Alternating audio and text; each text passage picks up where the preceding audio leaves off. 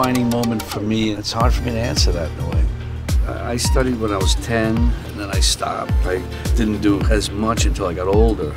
I went through the whole process of the breakup and living in my car, the toughest time for me, defined me as a man. How do you think it would be for you to be in the industry like if you're my age right now? I don't know. Everything is so different. I always tell people to not be afraid to take a chance for a part or something, even if it doesn't look like you're gonna get it. Most likely you won't. You don't go, you never know.